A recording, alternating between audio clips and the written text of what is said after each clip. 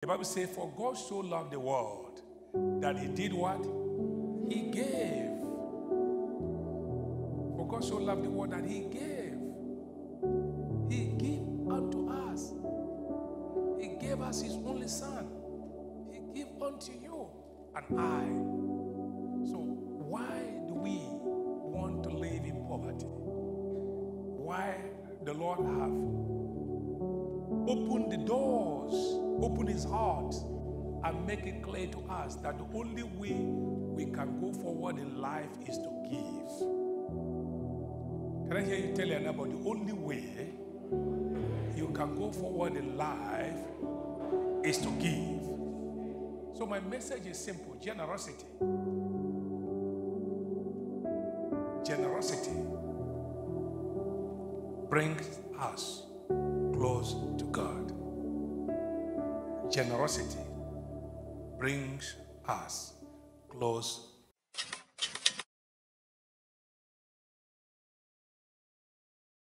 I want to emphasize on it again: giving.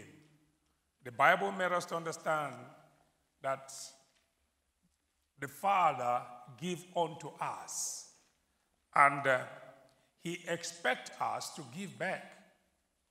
You are expected to give. When you begin to give, that is when you overcome the enemies. When you give, you overcome the enemies. Can I hear you say, when I give, I overcome every enemy of my life. Do you know number one enemy of your life is who? Huh? Satan, isn't it? Because you are his number one enemy. Therefore, your number one enemy is Satan, not the one you are looking at, not the man you see. And when you are not prospering, sometimes we blame brothers, blame sisters, blame one another, but the person behind is a Satan. And how does Satan come into it? Satan makes you to withhold. Satan wants to make sure that you don't give. Remember, when you go to the Bible says, for God so loved the world that he did what? He gave. For God so loved the world that he gave. He gave unto us. He gave us his only son. He gave unto you and I. So why do we want to live in poverty?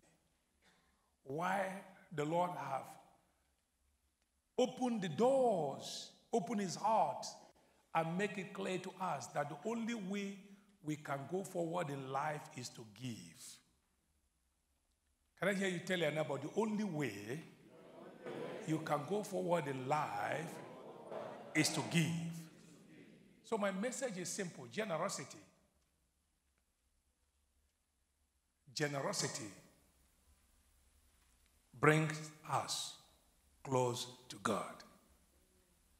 Generosity brings us close to God. When you stop giving, you start dying.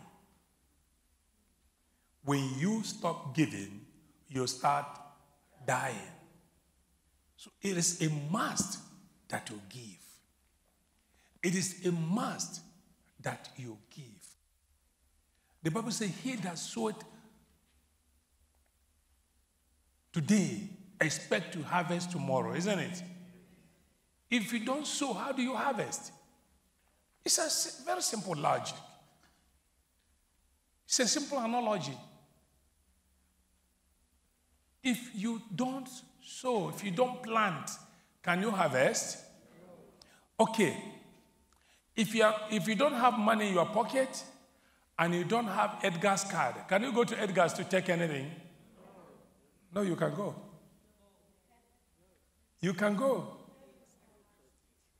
When you go there and take something, what is going to happen to you? First, you receive shambok. Then after that, arrest. That is it. There is no way in life you cannot plant. So how do we do that? God, in this Christmas, we're celebrating the birth of our Lord Jesus Christ, isn't it? We're celebrating the birth of our Lord Jesus Christ. God gave us. John 3:16. He said, for God so loved the world that he gave. For God so loved the world that he gave. He gave us. He gave us. Present tense, he gave us. Past tense, he gave us.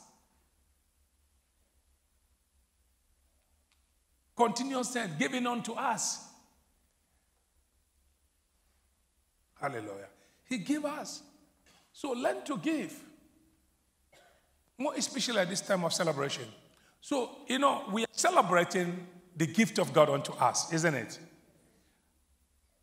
Aren't you going to be happy when people celebrate the gift, your gift unto them? Aren't you going to be happy? You'll be very happy when people are celebrating your gift unto them.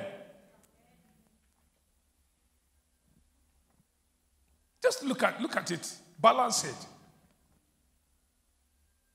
We are celebrating the gift of God unto us. How are men going to celebrate your gift unto them? How? Praise the Lord. So learn to study the Word of God and always examine things in the sight of God.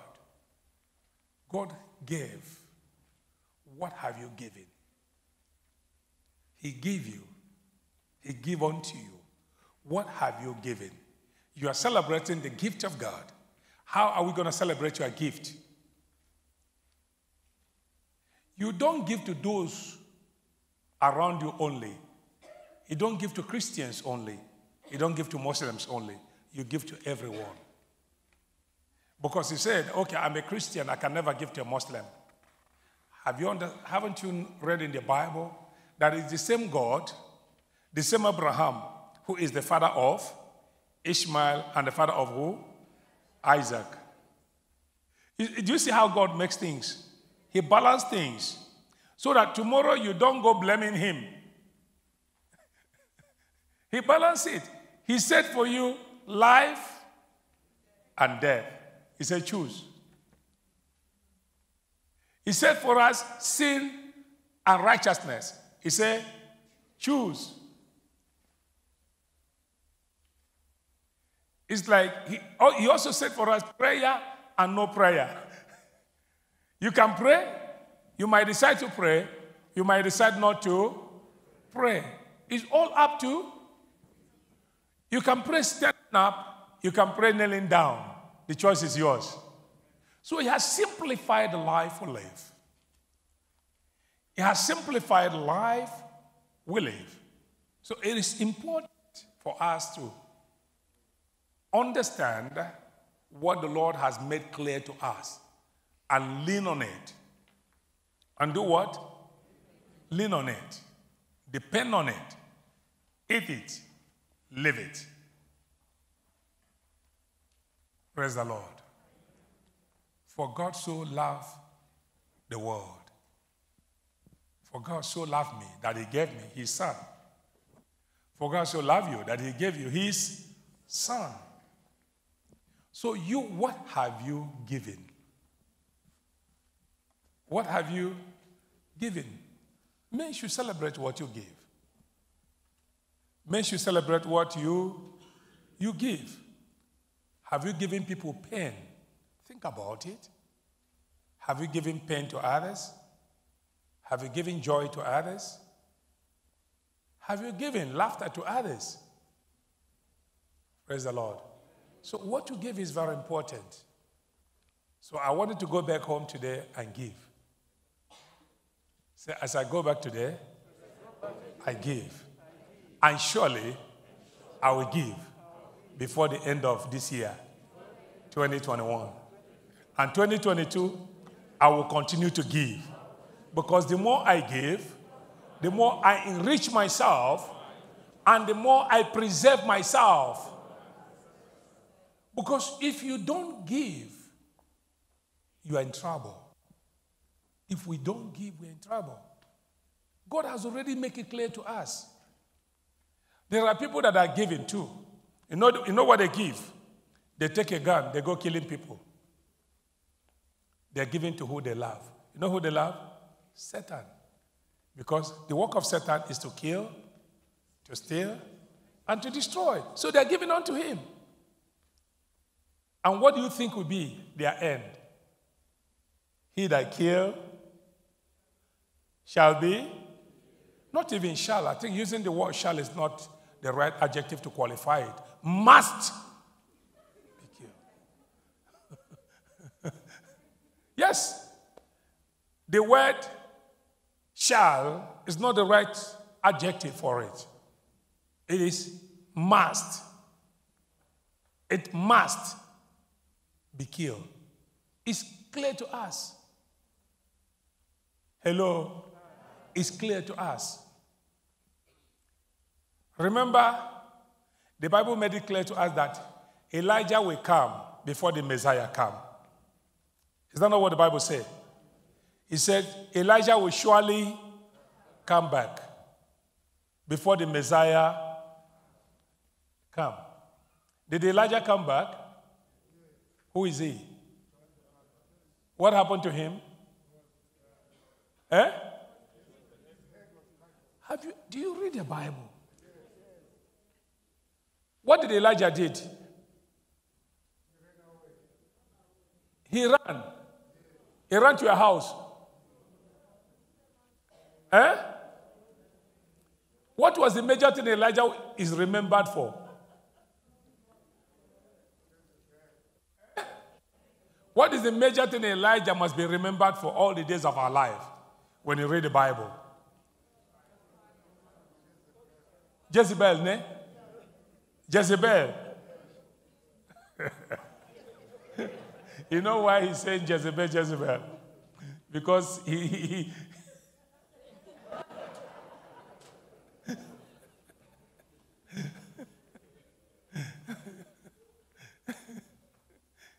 he's afraid of woman.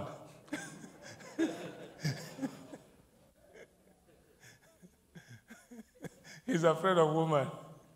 If you ask him to give us the story between him and a woman today, he will have many to tell us. Maybe we're not going to close today to go and eat our Christmas rice. Praise the Lord. He said he will, whenever he open his eyes or open his heart, he remember Elijah. He will remember Jezebel. Praise the Lord. So, say, what are you going to remember Elijah for? Jezebel.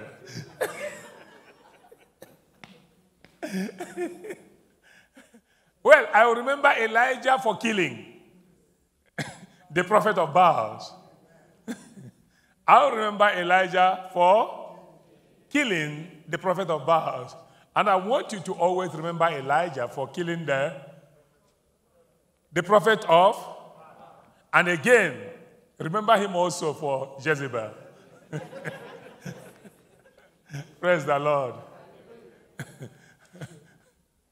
You know, after killing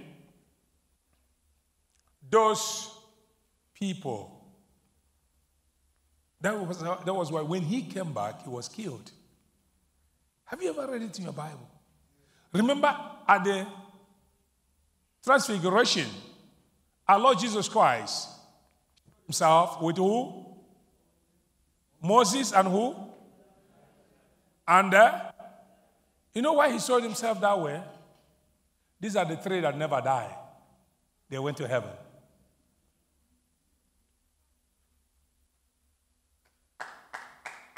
They never died. They went to heaven.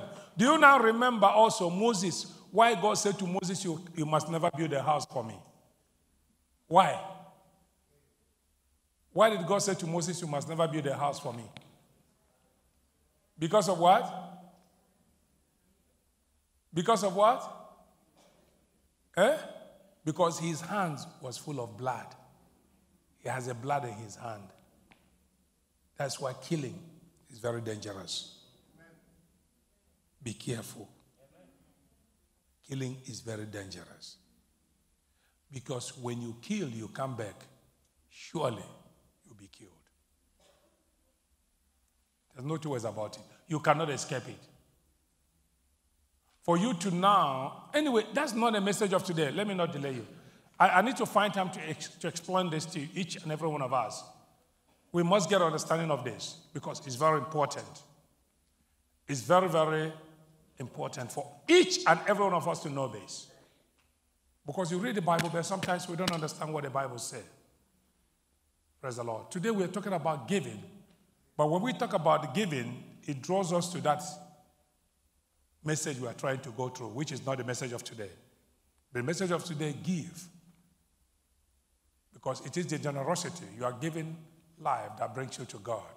Because it's only when we give that God gives unto us. So when you give, praise the Lord, when you give, God gives you more. So learn to give. That's my message. Learn to give. In 2 Corinthians chapter 9, or just leave it. There's no need. Just quickly go to Genesis chapter 29, verse 14. Because of time. Genesis 29, 14.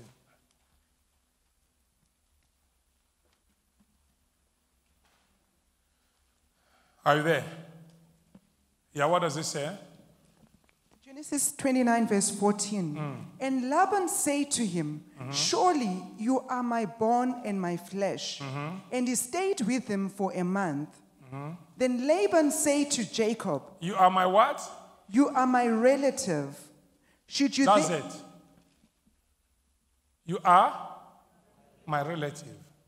Said, you are my relative. So everyone in this life you see here, they are your relatives. They are your relatives. When you give unto them, it's very good. But it's important you give also to those that are not your relatives.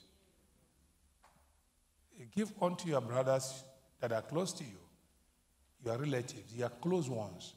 It's also important for you to give to others that are not your relatives. Praise the Lord.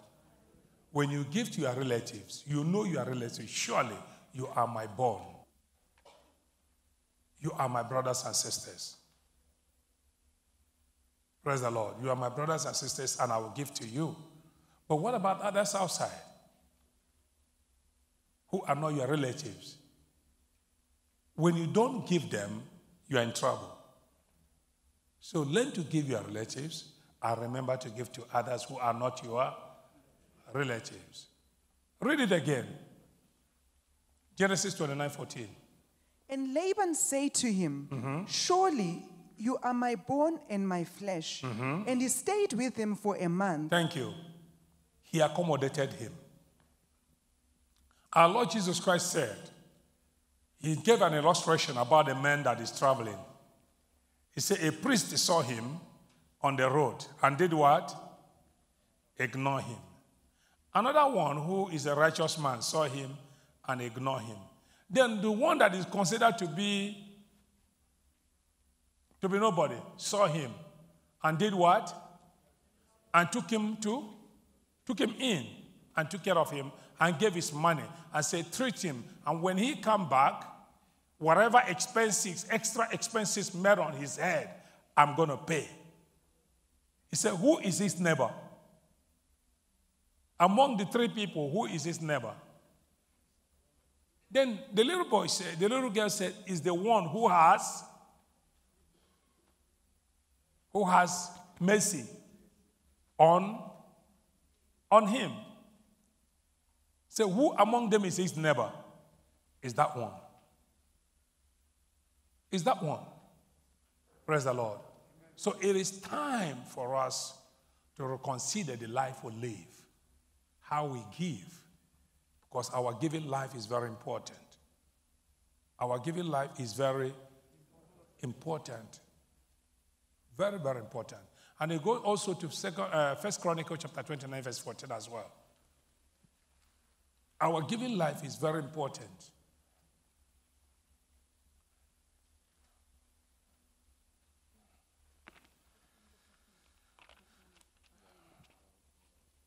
Are you there?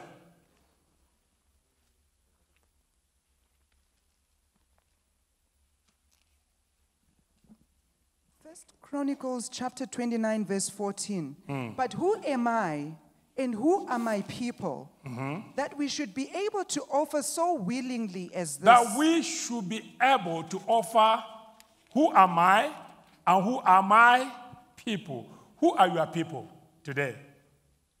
Everyone. Everyone is your people.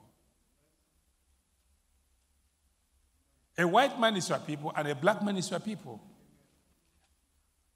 Whether it's a Chinese, a red India, or from wherever, it's your people. That's the life God wants us to live. He said, for God so loved the world that he gave. The world means, comprises of everyone. There's no race, there's no tribe, there's no language. The world. For God so loved the world that he gave. Praise the Lord. And that's why Deuteronomy 28 verse 8 said, and thou shalt remember the Lord thy God, for it is he that giveth you what? Power to do what? To get wealth. It is Lord that give you. So without his power, you cannot get what? Get wealth without his power. So he expects you to give because he has given to you. Praise the Lord. Is that not what the Bible said? Can you read for us that place? 8:18.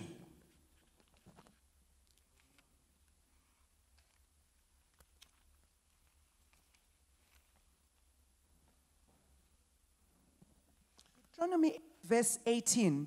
And you shall remember the Lord your God, for it is he who gives you the power to get wealth. And you shall remember, Deuteronomy chapter 8 verse 18, for you shall remember the Lord your God, for it is he that giveth you what? Power to do what? To get wealth. And Deuteronomy 28 verse 8 say what? Deuteronomy 28 verse 8. He said, the Lord shall command the blessings upon thee in thy storehouse, and on all that thou settest thy hands unto. And he shall bless thee in the land which the Lord thy God has given unto you. He shall do what? He shall bless thee. Shall bless thee. So the Lord's blessings has to be upon you. If you look at the book of Job, you realize that Job was so blessed. Job was so rich that Satan couldn't attack him. Job was so rich, so wealthy. And Satan was murmuring. Hello? Satan was what? So when you are rich, you are in trouble. Because Satan is not happy. He doesn't want you to get rich. And that is why you have to remember the Lord your God, according to that 8:18 of Deuteronomy. And once you are able to remember him who gave you, you have to do what? You have to give to others. Can you read that 8:18 again? Deuteronomy 8 verse 18. And you shall remember the Lord your God. And you shall remember the Lord your God For it is he who gives you the power to get wealth. the power to get wealth. Then go to Deuteronomy 28 verse 8. Deuteronomy 28 verse 8. The Lord will command the blessing And the on Lord you will command his blessings to do what? in your storehouses In your storehouses, yes. and in all to which you set your In hand. all. Can I hear you say, in all things? In whatsoever you set your hands to do. Everything you set your hands to do, the Lord will do what? Will bless you. But that only comes to pass when you give. That only comes to pass when you give. If you look at Psalm 41 verse 1. Psalm 41 verse 1. But when you are wealthy, Satan is very sad. Satan is very sad because giving makes you an uprightness. Giving brings to the platform of the uprightness with God. That's why he commanded you to give. How do we celebrate Christmas? What is the celebration of Christmas? To remember Christ. And who is Christ? The gift of God unto us. So if we are celebrating the gift of God unto us, means we also have to give unto others so that others can celebrate our gift unto them. I don't know if you understand this. It's just a very simple logic, a simple analogy. Simple, very simple to understand. We're celebrating Christmas, the gift of God, and others have to celebrate your gift upon them. So that is why when you give, you are blessing yourself. You are bringing blessings to yourself. Say, when I give, I am bringing blessings to myself. Touch yourself. Say, to myself. Generosity is what brings you close to God. Giving. So you have to be generous. Tell yourself, I must be generous. Say it a minute. Say, I must be generous. Whether I like it or not, I must be generous. Look at that Psalm 40 verse 1. Blessed is he who considers the poor. Yes? Blessed is he who considers the poor. The Lord will deliver him. Do you hear that? The Lord will deliver him. So when you consider the poor, what do you mean by considering the poor? Giving. Remember what he said in Matthew chapter 4, Matthew chapter 5. Blessed are the poor. For theirs is what?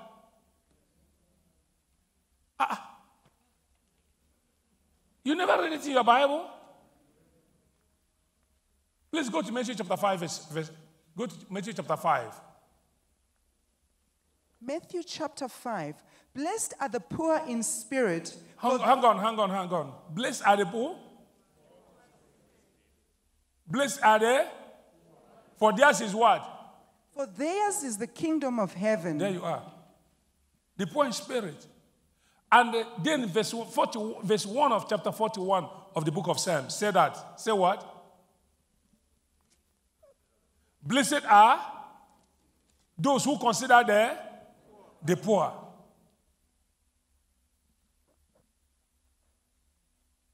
When you look at how the scripture moves, you will know there's something very important. Psalm 37, verse number 25. Psalm 37, verse 25. I've been young and now am old, yet I have not seen the righteous. I have never seen the righteous forsaken. No. He said, do what? Begging bread. You know, there is a song that says, since I was young and now I am getting old. Oh, so you know it.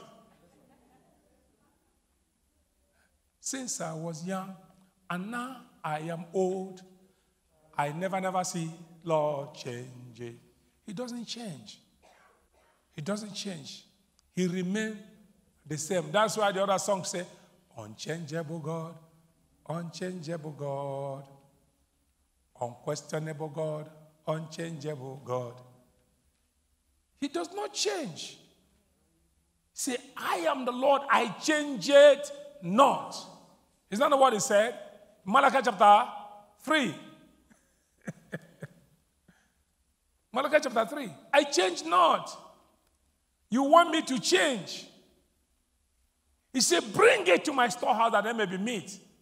And test me if I will not open the windows of heaven and release a blessing that your house may not have room enough to contain what I will give unto you. And I will cause the devourers to cease in your life. I will do what? Devourers to cease in your life. Say generosity. Once you begin to give, devourers cease in your life. But when you don't give, you open doors for devourers. I am telling you this. That's what, if you look at Job 1, you realize Satan was about to finish Job. He tried everything, he couldn't penetrate Job. Why? Because Job gives. Immediately after Job's children finished eating, Job goes to kneel down to thank God for their food and give unto God a sacrifice. And give unto God who? He gave unto God something big. A great sacrifice. He gave unto God. So when you go through all these scriptures, you come to understand that when you don't give, you bring problem to yourself. Stand on your feet. Go ahead and say, Father, grant me grace to give. It's only those that give that stands before you and declare you as their Father. Father, may I be counted among them. May I be numbered among those who give. Go ahead and pray. Go ahead and pray. In Jesus Christ's mighty name, we pray. Can I hear you say amen? Amen? It is done. Go and act on what you've heard. And the Lord bless you. Go and act on what you have heard. And the Lord bless you. I repeat, go and act on what you have heard, on what you've received. And may the Lord bless you. As you are crossing over into the year 2022, please act on this word of today, because that is what brings you close to the Father. Nothing else brings you close to God than giving. Giving brings you close to God. If you look at the book of Matthew, you realize that God, the angels come to Mary and said, you have been remembered and chosen among the women. Among the women that God gave you. The Holy Spirit is here, you conceive. And when you conceive, you give birth to a child who has come to serve the world, to introduce God in physical, in its human form unto man. To introduce God in his human form unto man. Please remember that word. The Lord bless you.